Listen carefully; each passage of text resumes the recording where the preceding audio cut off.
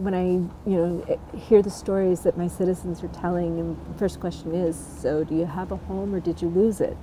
And then you get the response, and you get a myriad of reaction. People will talk about the precious things that they've lost and the critical importance of that. They will also talk about their incredible strength and their own resilience, and that they are committed to the community, and despite the loss, that they intend to come back and reclaim their community and just love it the best they can.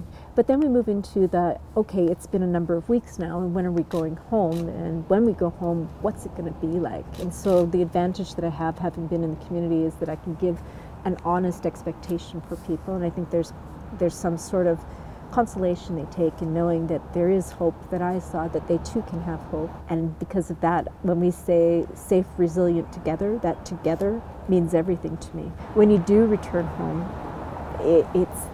it's your home, it's just not the home you know. And you're going to have to work to recreate what that is going to be.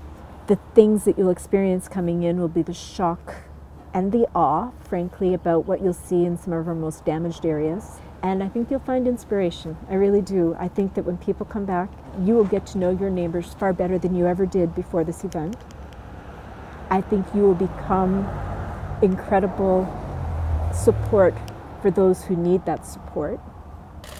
We've always been generous with our funds, but I think increasingly we'll be generous with our time and our talent for each other.